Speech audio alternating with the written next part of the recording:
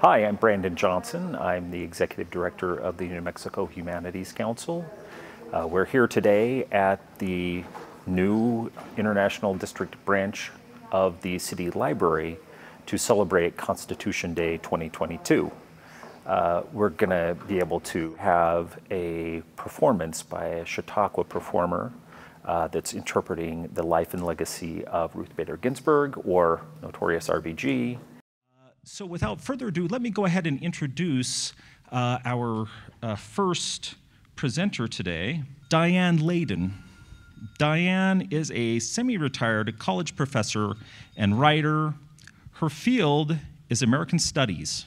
Her research interests include New Mexico history and culture, public violence, and social justice. So help me bring on Diane Layden. Good afternoon. I am Ruth Bader Ginsburg. When I passed away, Francesca Zambello, director of the Washington National Opera, said about me, "Her life is about understanding people's stories." I hope so. First, I want to tell you about how I came by the nickname Notorious RBG. In 2013, to highlight my dissent in Shelby County versus Holder, a Supreme Court ruling, New York University law student Shana Kniznik coined the term Notorious RBG based on rapper Biggie Smalls' nickname, Notorious B.I.G. When I'm asked what Biggie Smalls and I have in common, I say, we're both from Brooklyn. Shelby County versus Holder rolled back Voting Rights Act of 1965 protections and permitted states, including states with histories of racially motivated voter oppression, to change their voting procedures without outside oversight. The majority opinion argued that by 2013, voting discrimination had largely been ameliorated. In dissent, I argued any improvements in voting fairness were the result of the law. I said, throwing out pre-clearance rules when they have worked and are continuing to work to stop voting discrimination is like throwing away your umbrella during a rainstorm because you're not getting wet. I am Notorious RBG, and I am known for my dissents. My birthday is March 15th, 1933. My birth name is Joan Ruth Bader, but there were too many Joans at kindergarten, so I became Ruth from then on. My parents and grandparents were immigrants from Russia and Poland. My father, Nathan Bader, was born in 1896 in Ukraine. He couldn't go to school because he was Jewish. He came to the U.S. with his family when he was 13 years old. He learned English at night school. My mother, Celia Amster Bader, was born in the U.S. 3 months after her parents came over from what is now Krakow, Poland. My father sold fur hats and fur coats, and worked long hours just to make ends meet. My mother worked as a bookkeeper in the garment district until her children were born. At that time, it was a mark of respectability to stay home with children. We lived in Brooklyn in the Flatbush section with people who were Italian, Irish, Russian, Polish, Catholic, and Jewish. When I was a child, my childhood activities were riding my bike, roller skating, jumping rope, and from ages 8 to 16, playing the piano. In the summer, I went to a Jewish summer camp in upstate New York from ages 4 to 18 when I became a counselor. At 13, I was chosen to be camp rabbi. I led the religious services. I relished public speaking. I also loved riding horses. I am left-handed. When I was a child, teachers tried to change left-handed children to right-handed. I refused. I am still left-handed. On my birthday, my mother took me to an orphanage, and we brought them ice cream. My mother taught me to care about other people. On Fridays, she took me to the library. I loved reading, particularly about girls and women who did things, like teenage detective Nancy Drew, Jo March in Little Women, Greek goddesses, Eleanor Roosevelt, Amelia Earhart. My sister Marilyn was 4 years older. She called me Kicky when I was a baby because I kicked so much. Sadly, Marilyn died at age 6 of spinal meningitis. I was 2. My mother then pinned her hopes on me. She taught me 2 principles. 1, be a lady, and by that she meant stand by my convictions, have self-respect, and have self-control over my emotions. 2, be independent. In those days, just as people were treated differently based on race or skin color, so boys and girls, men and women were treated differently. Girls were taught to cook and sew. Boys were taught to build things. I wanted to build things. I wanted to do what boys did. Boys might go to college, girls might not. Boys might have careers, girls might have jobs like secretary, teacher, or nurse. Many occupations had names that ended in the word man: policeman, fireman, mailman. And the professions were dominated by men: doctors, lawyers, professors. When women worked in occupations held by men, they earned much less money. My mother didn't believe in any of that. My mother marched in a women's suffrage parade when she was a girl. She was a brilliant student. She graduated high school 3 years early. But her father didn't think it was necessary for a girl to go to college, so she went to work and contributed her earnings to send her brother to Cornell University. I was an A student. In middle school, I edited the student newspaper. In high school, I made the Honor Society. I played cello in the orchestra, not very well. And I cheered on the pep squad, twirling my baton. I developed a passion for music and the arts. My mother took me to museums and to the Brooklyn Academy, where I saw plays, operas, and ballet.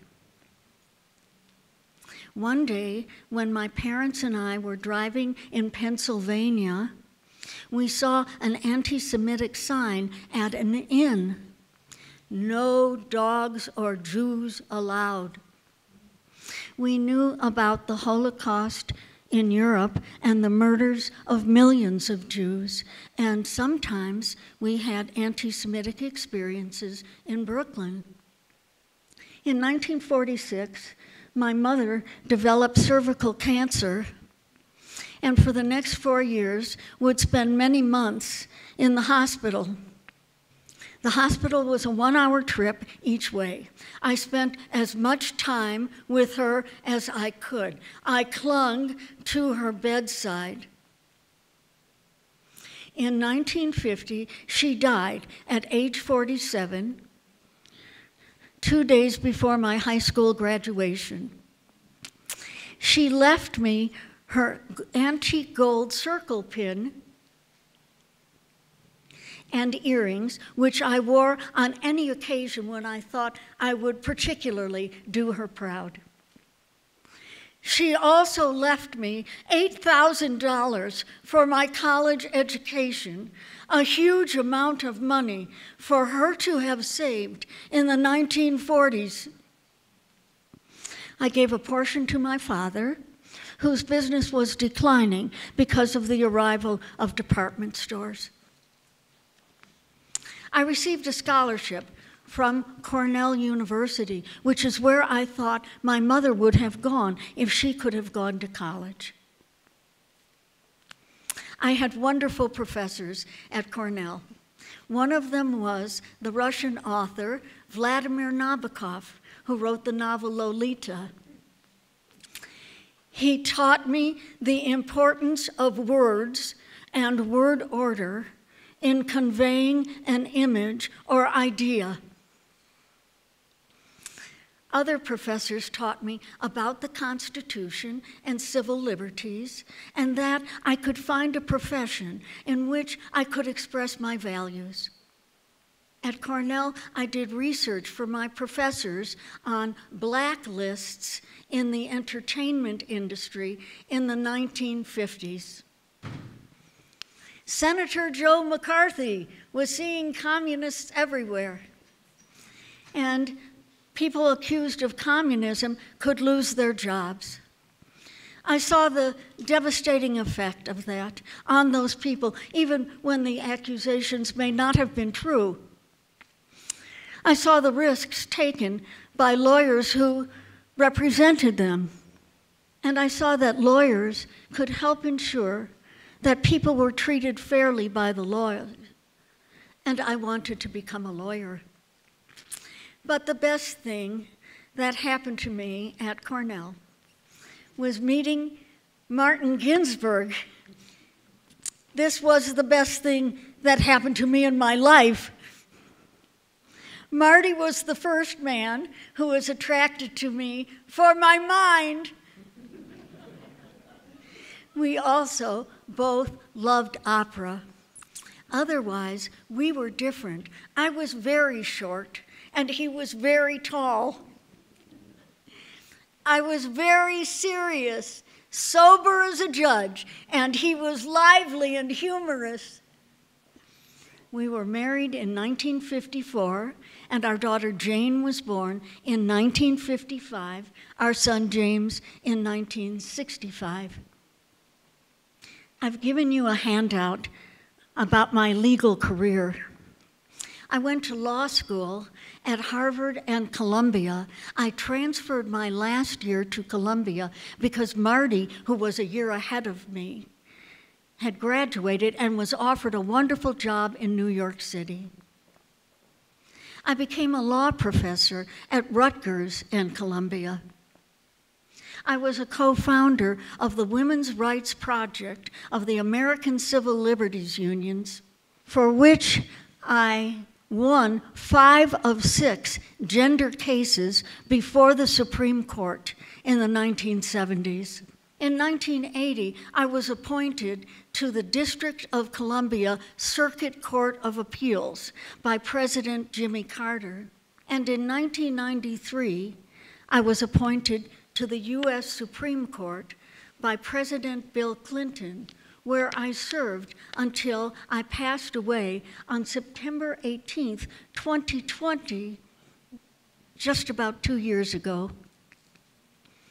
I worked until the very end. I was still conferring on cases on September 11th. After I passed away, I was the first woman to lie in state in the Capitol. I thank Marty for my seat on the Supreme Court.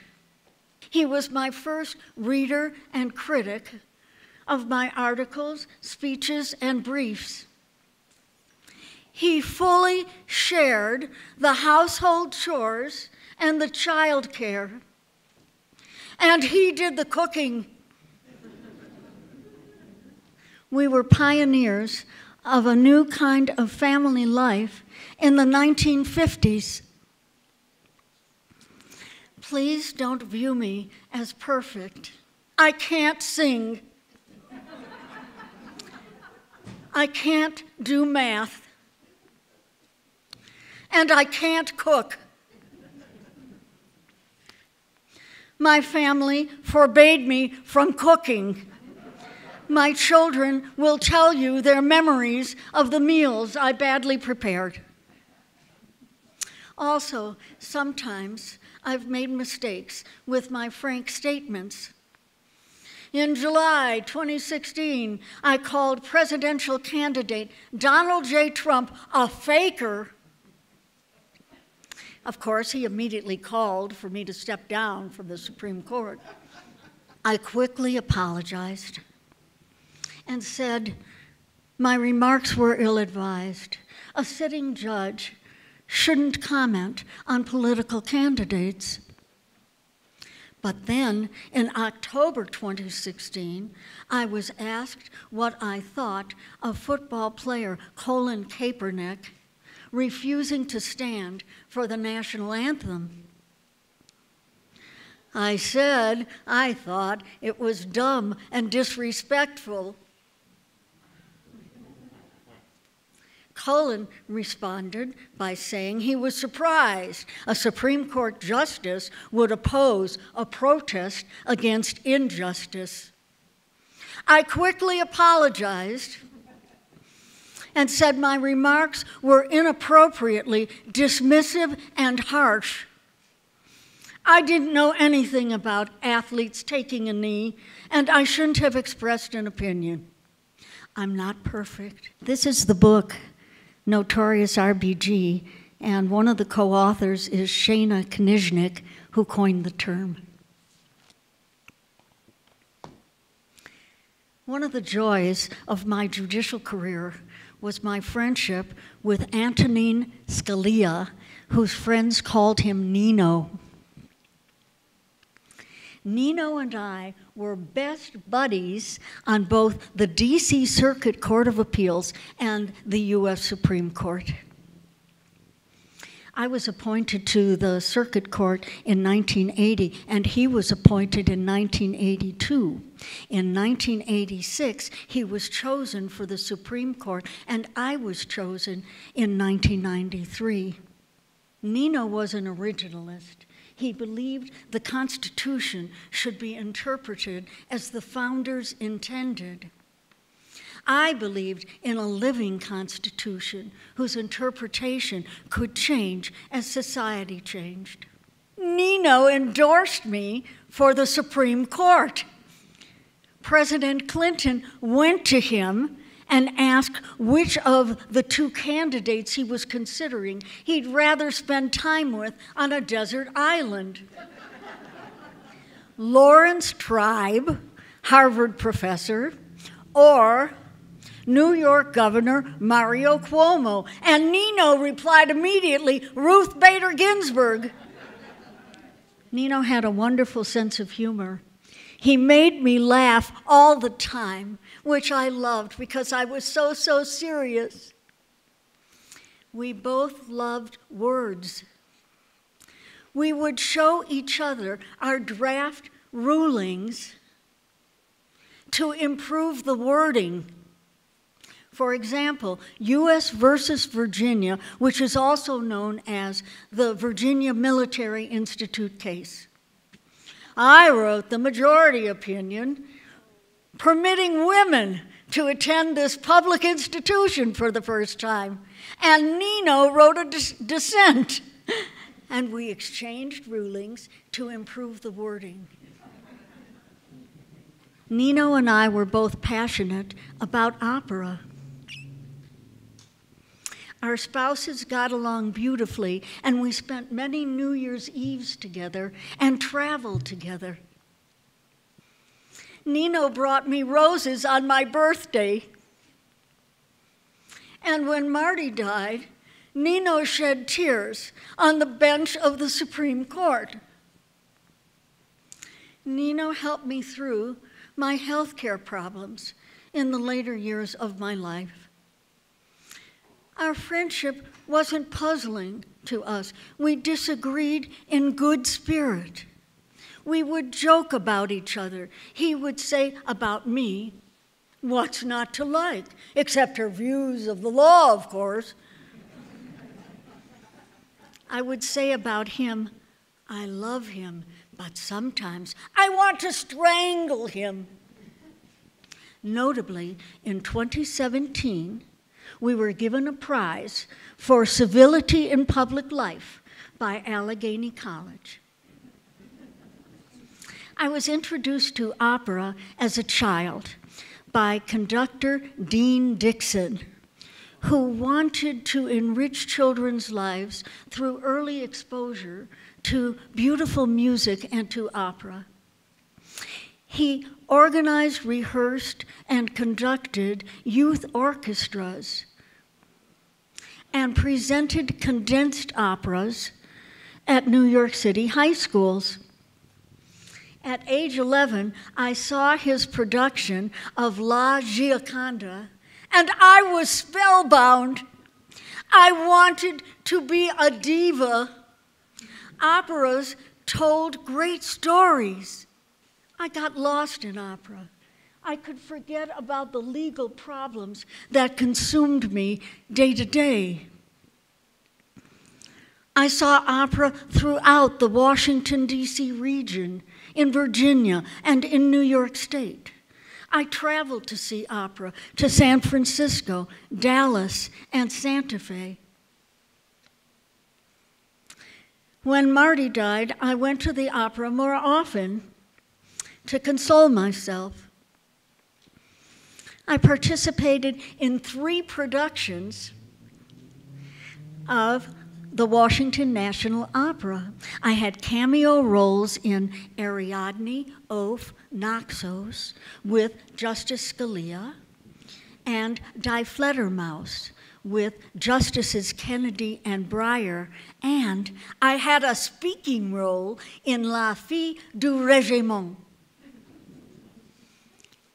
Derek Wang was a 29-year-old law student when he decided he could write a humorous opera about me and Nino and our friendship and differences.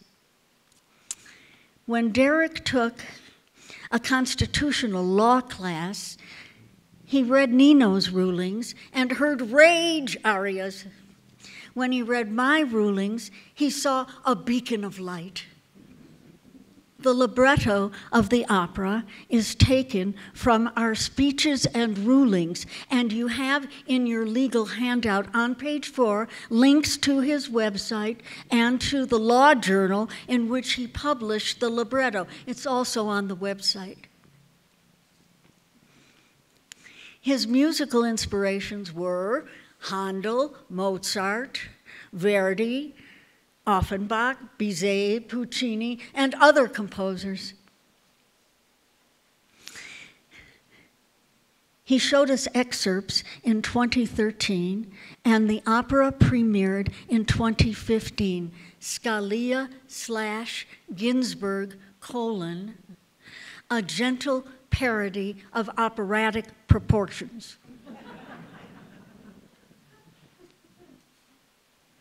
Nino's rage aria begins, "The justices are blind. How can they possibly spout this? The Constitution says absolutely nothing about this." When he was locked in a dark room for excessive dissenting, I came to rescue him, entering through a glass ceiling, noting that I have done this before. Later, my rage aria goes, "You are searching in vain for a bright line solution to a problem that's not so easy to solve. But the beautiful thing about our Constitution is that, like our society, it can evolve." The theme of the opera is, we are different, we are one. We were different in our interpretations of written texts.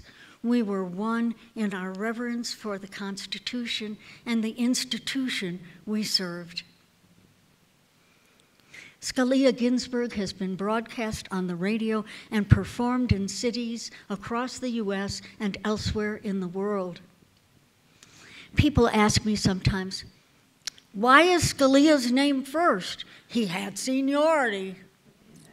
Seniority counts on the Supreme Court. He was appointed in 1986. I was appointed in 1993.